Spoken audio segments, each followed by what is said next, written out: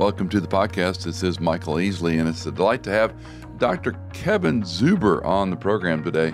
Dr. Zuber is a professor of theology and chairman of the theology department at the Master's Seminary, and he moved to L.A. from Chicago, Illinois. So if you have any questions about going from one frying pan to another, I guess you could ask Dr. Zuber. He was formerly a professor at the Moody Bible Institute for 17 years. He's also been in ministry here, there, and yonder, and we'll have all his information in the show notes, more about his Vita and CV. His PhD was earned from Trinity Evangelical Divinity School. He's married, and they have two sons, David and Christopher. Any daughters-in-law or grandkids yet? Well, we have a daughter-in-law in waiting. The question hasn't been popped yet, but the date for the wedding has been set. So I'm not sure how that goes. That's the modern way. Is that the modern way? Okay. And you've been in California how long, for folks that don't know about your transition, Kevin? 5 years. 5 years. Wow. It's gone fast. Mm-hmm. I was going to guess 3. Well, we've got a new book called The Essential Scriptures, a handbook of the biblical text for key doctrines, plural. And first, before we jump into this, I always like to ask why. Why did you write it? There are scores of books on theology, process theology, biblical, systematic, etc. So why another book on theology, Kevin? Well, that's a very good question. I think every author has to field that one, right? Do we really need this? Well, in one respect, it's because it's a book it's about systematic theology, but it's not another systematic theology. You know, we could put up a pretty significant wall using systematic theologies that are out there, good ones and then others. But this book in particular was one that I think is unique in the sense that it's geared just toward maybe the folks you were mentioning earlier before the show. There's people that may not pick up a theology book, or systematic theology sounds too intimidating.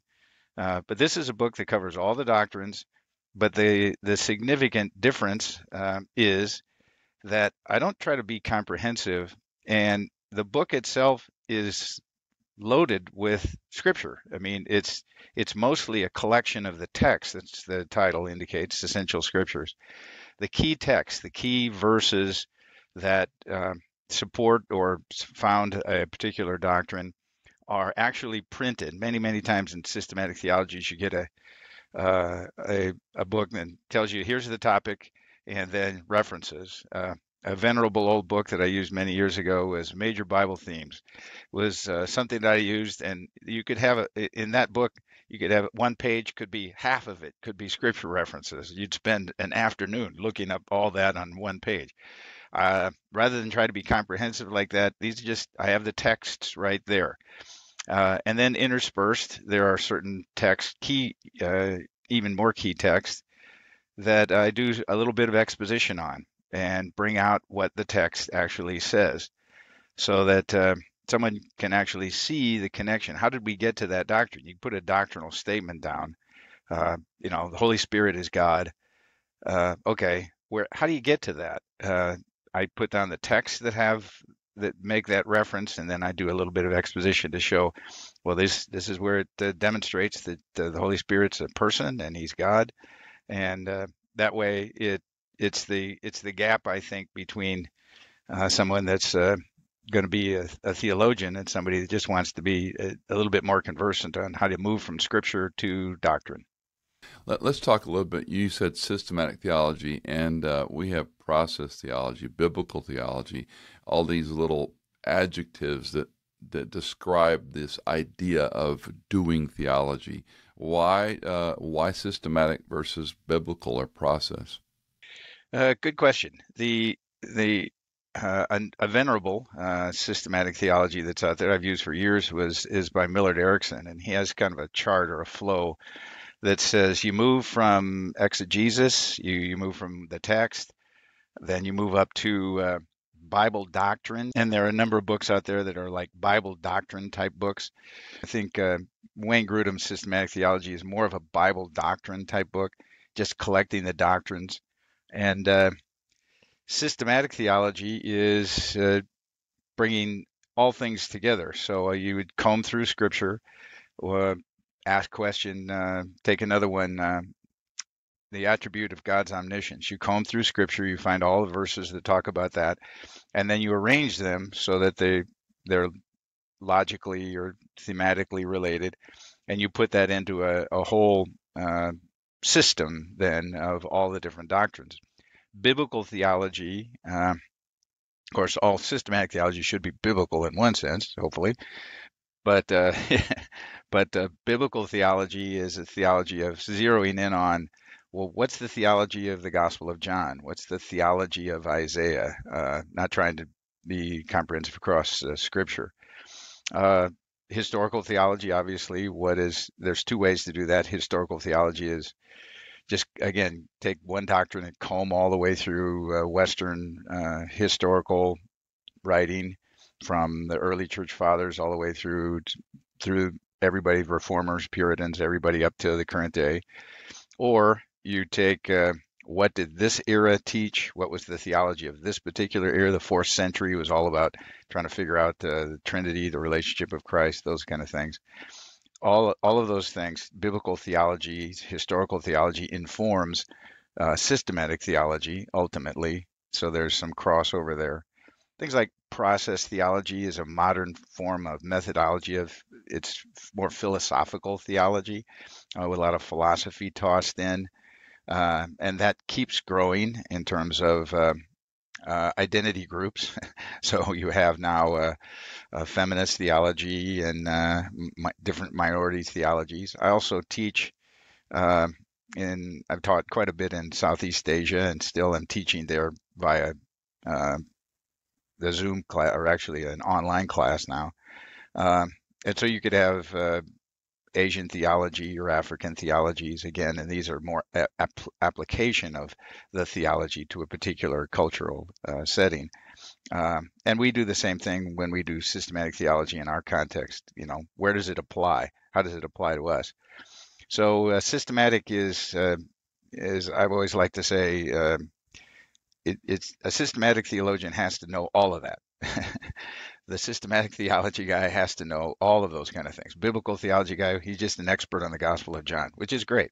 But then the historical theology guy, he doesn't even have to take a position. He just has to describe everything. It's the easiest one of all. Nobody can shoot at him because I'm just describing what was there. I'm not taking a position. But systematic theology basically tries to cover all of that.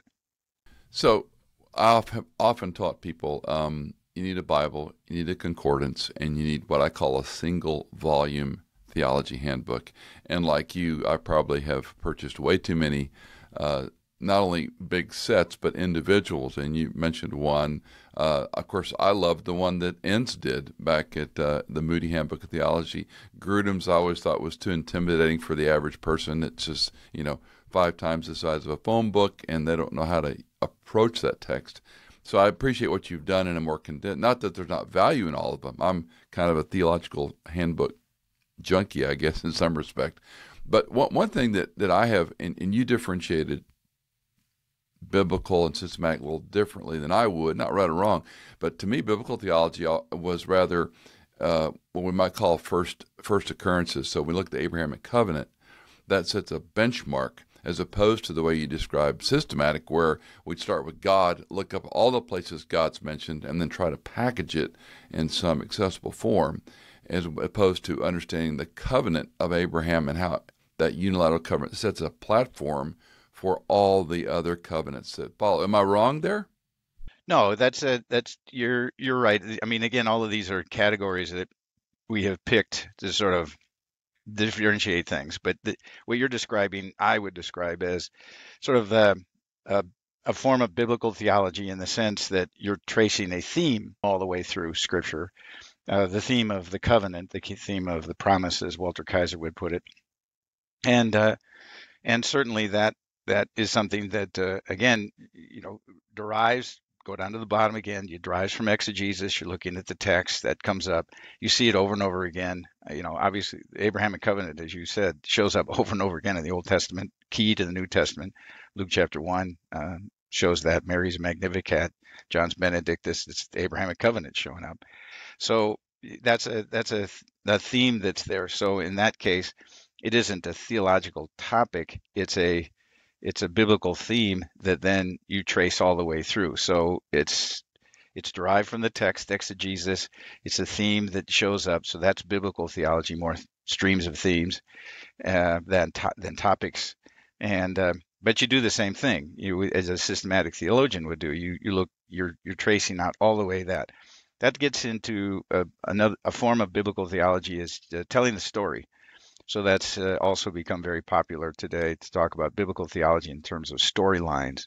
I think D.A. Carson basically was one that sort of helped to initiate that more mainstream. But it goes back to quite a few from your heritage back at the Dallas Theological Seminary and other places like that. Talk a little bit about the idea of doing theology, because we hear some of these, and we could talk at length about the story. I've almost gone to a knee-jerk, I don't want to use that word because it's been so reduced, almost a reductionist. What's your story? It's almost a cliche, and we've taken away the story of God can sound trite. So just to be careful with that. But let's begin at the beginning. Why a person that says, "Oh, theology's for those eggheads like Dr. Zuber and Michael and these weird people that read the Bible a lot and they need to get out more." So talk about doing theology, what that means, and why it's important that we think critically beyond just reading a story and going, "Oh, what's this mean to me?" Yeah. Well, just to channel another good systematic theology that has been around for a long time by Charles Ryrie, Biblical Theology, published by Moody Press still. He basically starts out by saying, look, everybody's a theologian. Everybody, if you read the Bible, you're doing theology. You're processing the information, and you're doing so from a particular worldview. You already have theological presuppositions you might not even be aware of. The way it is those need to be confirmed, challenged, enhanced, articulated more clearly. You do that by reading scripture and putting things together. So everybody's a theologian. I like to say I'm also a philosopher in some of the other parts. It's related, and I said everybody's a philosophy too, because everybody's got a philosophy, because everybody's got a worldview. Everybody starts somewhere. And the point is that you're going to be just thinking and putting things together is doing philosophy. Putting things together related to God and his creation is doing theology. You're doing it. Now, you're going to do it well or you're going to do it poorly. So we want to do it well. And to do it well, you have to have the right source. So the Bible, you could start with your own thinking and just contemplate your navel and try to think about God. And that's not going to get you a lot of places. So you start with the Bible. Doing theology is what I said earlier. You do exegesis. This is where it is. Exegesis, and I try to put expositional thinking, if not preaching. I try to put that at a very early part. So you do theology by looking at a text of scripture, figuring it out, what's being said, how does it relate to its context, what does it say about the topic. What's the intent of the author? This is all hermeneutics. You move from that, so you put that, you classify, you got that all done. So you put that down and you pick up another one and you get another text and another text. Once you have a string of these texts, say, well, how do these texts relate to one another? How are they relating? Always, again, keeping in mind, again, the author's original intent, what the text is actually saying. Am I putting my own ideas in there, or am I deriving this from the text again? You'll find out things get corrected, particularly if you're going back and forth in Pauline writings, or you're going the New Testament's use of the Old Testament. Your ideas get refined, and those things are the things that then you put together in such a way that you have a coherent idea about, again, a topic, systematic theology or whatever. This goes on. I mean, it never stops. You're constantly refining that. It never finishes. And, we were cautioned in seminary about selective passage theology, that you piece together this system based on, you talked about context and how critical it is. What did it mean in John's gospel? What did it mean in Genesis chapter 15, 17, 8, 19? And we have to be careful to keep that mooring before we jump and connect it to something else. And I appreciated in your introduction, you laid out a scheme that I think is the delicate balance for most today, because we toss these words reformed around a lot. We've kind of vilified fundamental and evangelical, and those are fairly deep conversations. And as always, nomenclature gets repurposed and misused. And to me, evangelical is a great word. Fundamental is a great word. Fundamentalism can have some hair on your shoe, gum on your shoe, and so we have to be careful with this. You begin by saying you're reformed in your soteriology, but then you break a little bit with more reformed thinking, and you talk about pre-mill, pre-trib, a literal reign. So again, helps some folks are well aware of these arguments. So help them understand what it means when you say I'm reformed soteriologically.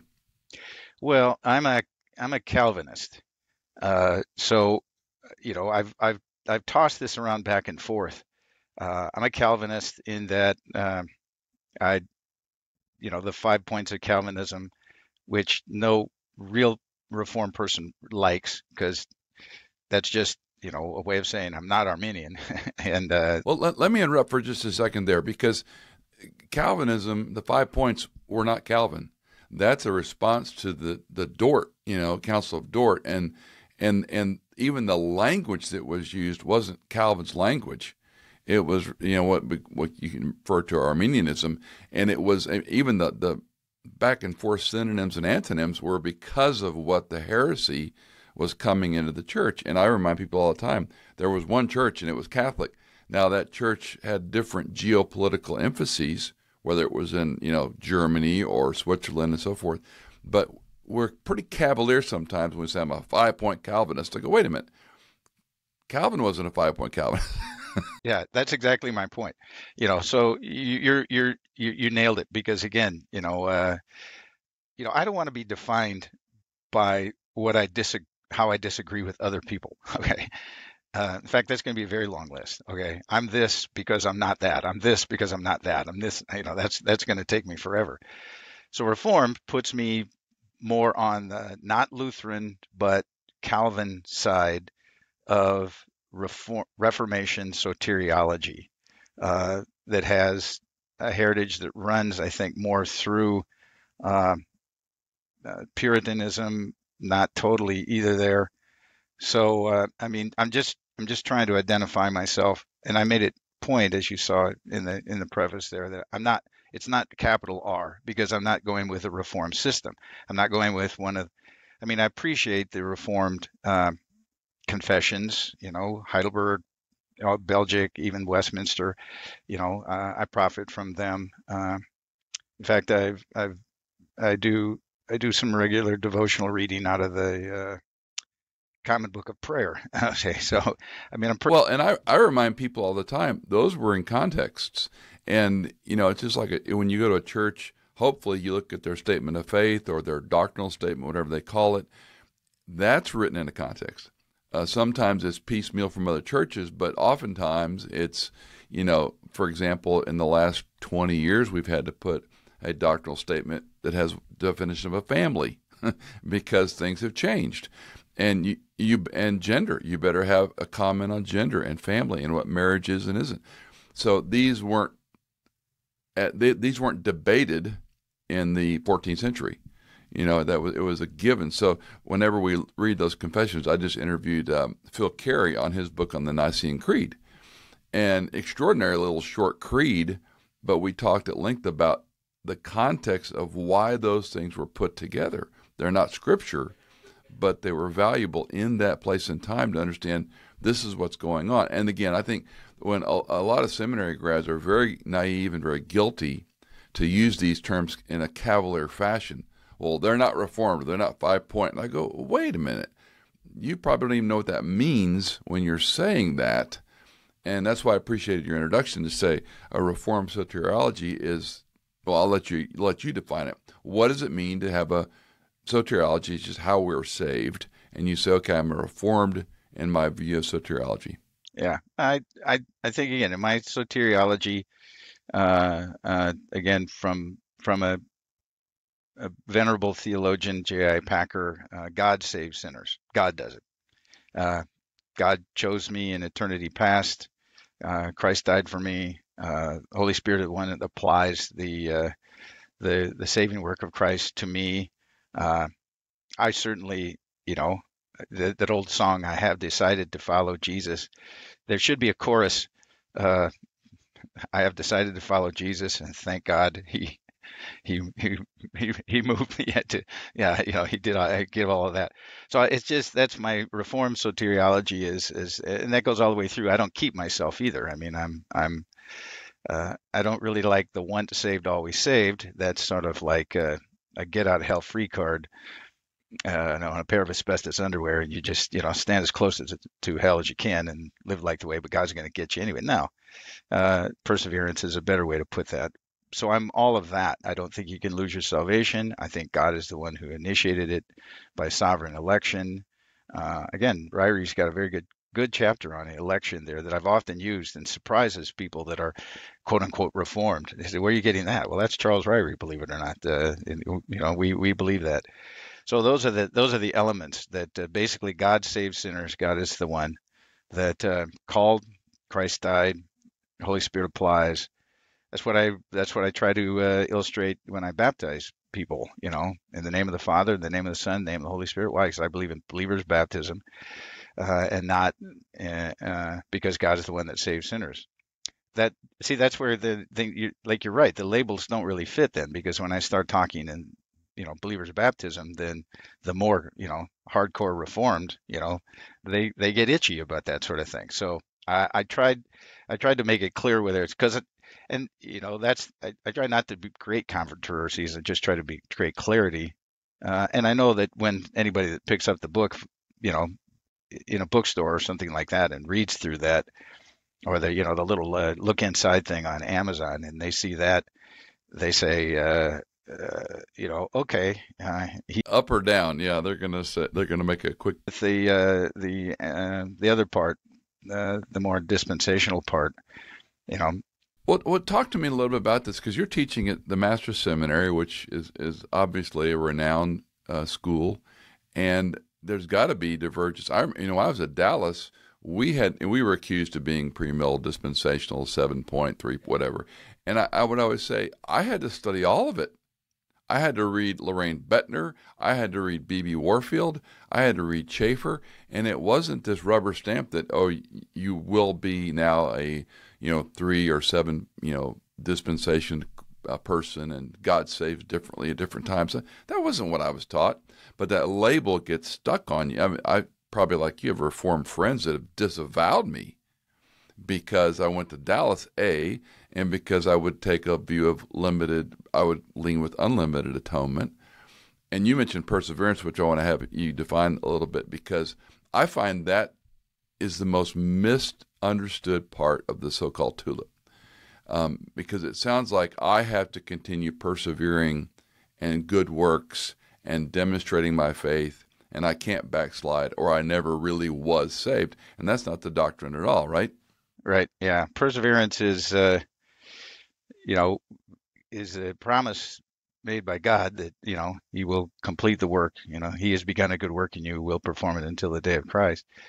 And for us, I always said perseverance as a doctrine is helpful only in the sense that you get up every morning and say, today I will persevere. I mean, it's a promise that God has made for the future. It's an admonition for us to keep going. And if we look to the past, we look back and say, God has brought about my perseverance. Again, it's all God's the one that saves sinners. So perseverance, I dislike the idea of some that, once saved, always saved, go live like you want. You're going to be okay. No, that'd be But once saved, always saved is a true positional relationship. And we're justified by faith. There's therefore not further condemnation. But if I go live like, I wasn't saved, I'm no longer a slave to sin, that I should obey its lust, right? But at the same time, there's got to be the assurance of eternal security, or we're back to being Arminian. Right. Well, that's it. I mean, that's the point. The assurance, like I say, the perseverance is a promise that God has made that I will persevere. So that's the future one. Okay, I'm going to push you on that. You're saying that I will persevere, or because I thought the pure Reformed was the Holy Spirit will persevere in me. Yeah, well, I think it's both. I think the point is that the work that God is working is outworking you. Philippians 2:12 and 13, work out your salvation with fear and trembling, for it is God who works in you. So it's interesting that Paul puts that in that order, right? Work out your salvation with fear and trembling. Why wouldn't he put, for God is at work in you, therefore work it out. Okay. No, it's that the admonition comes first. You like I say, look at yourself every day. I will persevere today. There's an element of a promise that God has made in the future. Okay, there's my assurance, Romans 8, the end of that chapter. But it's a matter of, I need to get up and employ the means of grace every day. This is why I do. This is why I read the Bible every day. This is why I pray and make my little prayer list every day. I do it. I'm the one that's called upon to do it. But it's God who is doing that in me. But that doesn't assure or ensure a salvation. No, God's promise does. But I'm supposed to do that. Well, this is the obedience part. This to me is Ephesians 2:10. It's the most neglected verse in our salvation ideology. Is that but you're prepared to. God's prepared things for us to live and do and breathe. And the other part about faithful obedience, we often talk about once saved, always saved, and sort of a easy believism. But to understand what that means, I now live in the flesh. I live by faith in the Son of God. So there is an activity, not just a passive Christian life. I think that's it. The once saved, always saved, I think, like we were saying about the other things, we have to be careful that, some people that don't really understand the nuances that you've just articulated about that do kind of turn it into an easy believism. This is my whole point in the book, even, is that I'm trying to think about people that don't normally think through issues or definitions as carefully as we might, and what they will take from that. And as a pastor for many years, it was like, I had my son, made a profession of faith in camp when he was a teenager, and he's good. Where's he at now? Well, he's in jail, but he's okay. No, those are the kind of things, you have to follow through. Let's talk about some of the topics, because you did a rather condensed text for a reason, I think, right, to make it accessible. And we used to talk about the big 8 in theology, and talk about why you chose some of these, Kevin. Somebody asked me, well, how long did it take you to write that book? And I said, let's say about 40 years, seriously, because I started preaching, and I'm using all of that I learned in seminary, not that I had mastered, but I'd learned it and realized, I have to do this. And then teaching for the years I did at Moody, I taught systematic theology, and I taught that was because you had to teach 1 and 2. There were 2 sections, and you had to be able to teach everything across their sections, and it was already on the curriculum, so I basically followed them. Then when I got here, the book that is the standard for us is a big book called Biblical Doctrine, which ironically is more of a systematic theology, but that was compiled by the professors and pastors at Grace Church, and it's the seminary, Biblical Doctrine. And so I wanted to make my book dovetail with that one, because we kind of use it here as a supplementary text. So if we're studying out of biblical doctrine, then we can use that. We can use my book kind of as a guide for that. In fact, now I'm helping to edit the what we call Adventure Club. It's an Awana type program, and we're using biblical doctrine as the outline, but we're referring to my book to make sure we got the right verses and stuff. So that's the basic topic. But they're the standard ones in many respects. They're the ones that you would expect to see in any systematic theology. So I wanted to make it so somebody using my book wouldn't need or didn't have an indication that they would go to a larger systematic theology, but to be able to navigate through those things if they did. So they'd have an introduction to them already. When, as you've taught now for culmination 40 plus years, give me the top, well, I hate to always say the top 2, 3, but common things you see where people really have their theology wrong, where they need help? I'll try to pick a couple from different areas. The first I would say is it's ironic that you said you just talked to Phil Carey, because I have his book, but I haven't actually read it yet because I've done a lot of studies on fourth century and Trinitarian stuff. But I would say that most people really have a strange view of the Trinity when you start getting into it. And that becomes, they don't really know how the Trinity works. And along with that, they don't know how the two natures of Christ work. And they get some bizarre ideas. Just to get an example, there's a text in the Olivet Discourse where Jesus says, no one knows the time of the Son of Man to return, not even the Son of Man himself, or something like that, paraphrasing.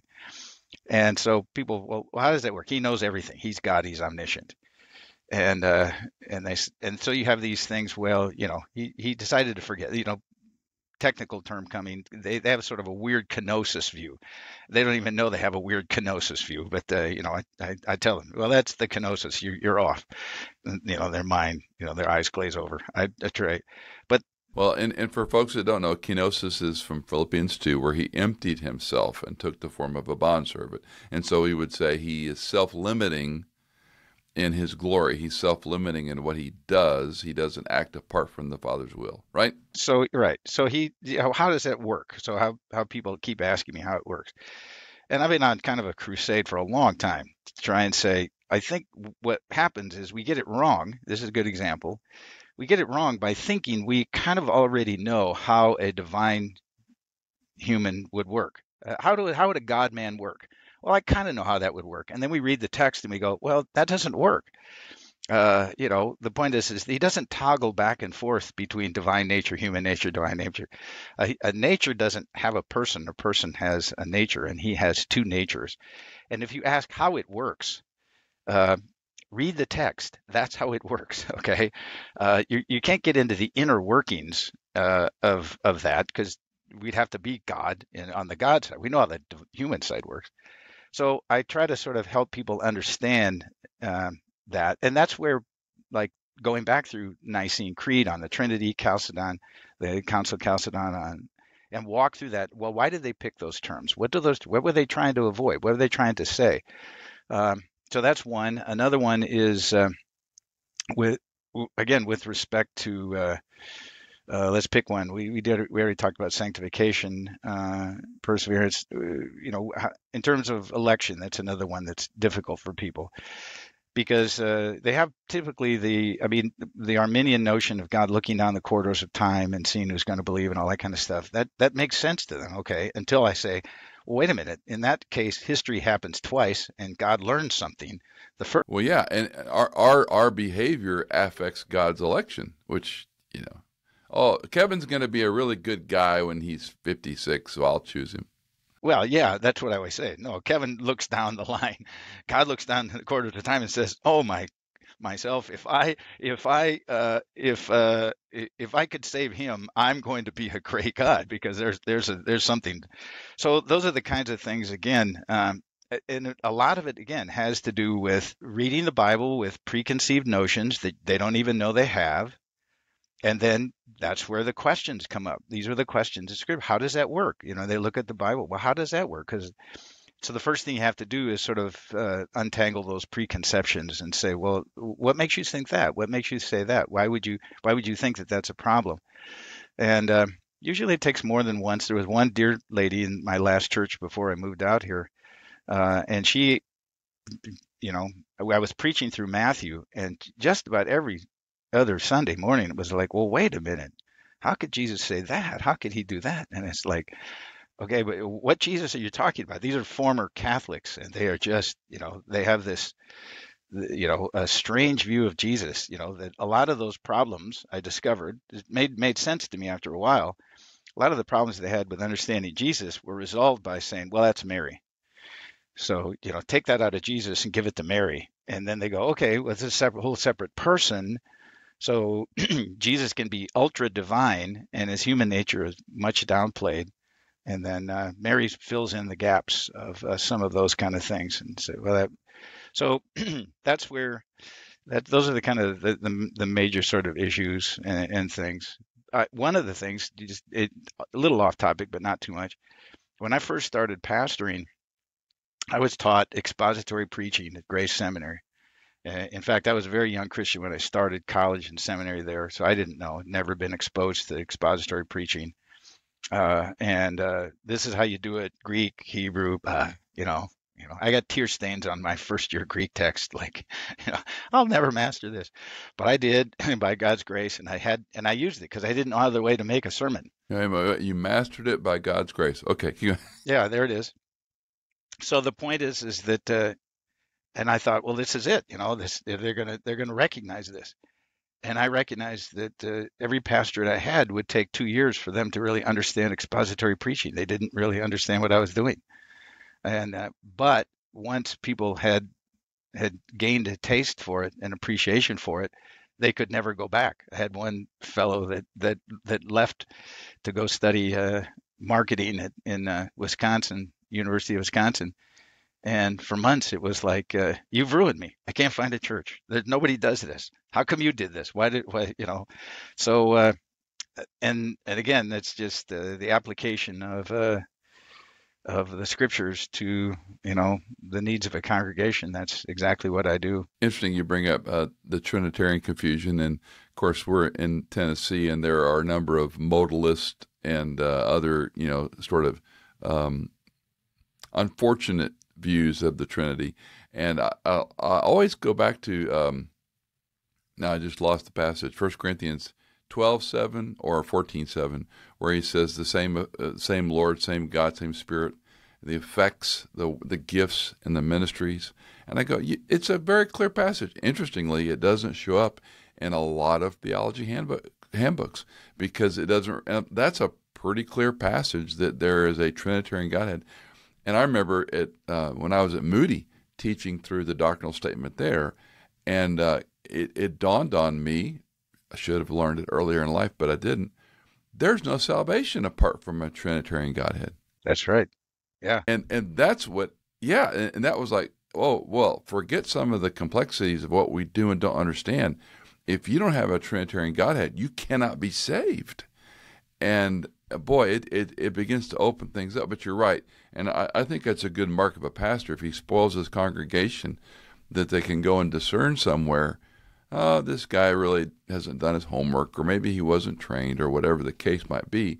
And not to be pretentious or arrogant, but just to say, look, the Scripture is a wonderful, complex, always worth our time document. And doing theology, which I hate the cliche, but that's really where it is, isn't it? Because you've used the term exegesis a lot, and people may be unfamiliar with that, but it's a careful study of we might say the grammar, the language, not to take it out of people's hands, but understand that context, understanding why Paul wrote it, why John wrote it, why Luke wrote it, and then backing out a little bit and say, what's the point in that context, that setting? What was Nicodemus supposed to understand? What are we supposed to understand? And the exposition is the clear communication, we would say, of what the Bible is saying. And so our job as a pastor, teacher, Sunday school teacher, is trying to say, let me do some of the heavy lifting and let me explain it to you so we all can understand it. Now, we can go deep. We can make it simple for kids, but it's a living word. And the only way I'm going to be on the rails in a good way is theology. That's what I try to do. I mean, I always try to, I tell my students here now, I said, look, when you're going to have to use all of the tools we gave you. You're going to have to go through all of that. The theology is going to be there. I said, but you don't bring all that to the message. That's all stuff you want to make sure that you just make sure you explain the text with all of those other kinds of things in. So you're using theology, you're doing theology. And I always try to, I told him, I said, my definition of a good preacher is a good sermon is the end of the sermon. People go, oh, that's clear. I get it. If they come out at the end of somebody says I always told students, when people came to me and said, wow, I never would have seen that. They meant it as a compliment. Wow, that was great because I never would have seen that. But that means they still don't. Okay. or we've taken it out of their hands, and that's always been my fear. And if you or anybody dazzles them, I never knew that, I never saw it. it kind of cuts two ways. Either they're learning, or I've done something that's taken the Bible away from them. And it's like, well, I've got to go listen to this person before I understand I it. want them to feel like even if they couldn't, because I had all the tools that I didn't exhibit, I want them to feel like they read that text and they go, yeah, I probably could have gotten that on my own if all I had to do is work 1 hour a week. And my epitaph has always been, if it's not clear that a person could hear what I say and look at oh, yeah, I see how he got that. That to me is, and maybe that's not the best, but that was always my litmus was, sure, I want to teach and educate. I use the phrase sidebar. Let me take a sidebar, and I might talk about election. I might talk about predestination. I might talk about, a dispensation if it really was important in that passage. But then I technically say, okay, let's go back to the main part of this, because you're going to have that, I call it the bell curve in the audience. Those who know a lot about the Bible, those who know nothing about the Bible. And I do think it's incumbent on the Sunday school teacher, the pastor, to understand that when he looks at the audience, to say, these are God's people. I want to be clear, so when they learn it maybe the first time, or they relearn it or reinforces it, oh, I see where Dr. Zuber got that from in John 15. Yeah, but you so seldom actually accomplish that goal. Let me jump toward your last section where you're going to talk obviously about future times. I love the fact that you spend some time on angelology. I think this is so important because we have so much bad information on that. But land the plane for us in the last couple of minutes. Why would a person pick up this book, Essential Scriptures? So basically you've cobbled together key passages that they can understand these header topics that we might say, oh, I've heard those words before. This is how we get there. Well, that's it. I mean, you just mentioned about how there's a wide spectrum of you having your audience when you're preaching or teaching, and I understood that for the book as well. So it's not written for high level systematic theologians, except it might be a reminder to, hey, wait a minute, okay, don't forget these texts. Don't forget, how you got to these higher things. They weren't delivered by golden parachute to you, particular. No, golden plates. And also the person that's just they hear soteriology or the terms that we've used here, even angelology. Okay, I know what angels are, but what's angel? No. It's so that they would have an introductory sort of definitional, grounding on those kind of things, and then through the middle too, in terms of again back to how do you get from the text to those doctrines? Okay, now this isn't, in particular, I do the excurses and the little expositions. I'm showing, again, more showing how it's done. It's not exhaustive. But that's the way I teach as well. I mean, I don't teach systematic theology of here's the outline and then here's a statement, here's a few texts, here's a statement, here's a text. I intersperse exposition. I preach to my classes, always have. This is a text, like for instance, a text on personal eschatology. Okay, here's Lazarus, the rich man and Lazarus, and I preach through that text. Now, what does this tell us? What's it intending to tell us? The chamber rooms of the afterworld or something like that. No, it's supposed to tell us something about, the inevitability of our own personal eschatology and the implications of that in terms of how we've either been devoted to God or not, in life.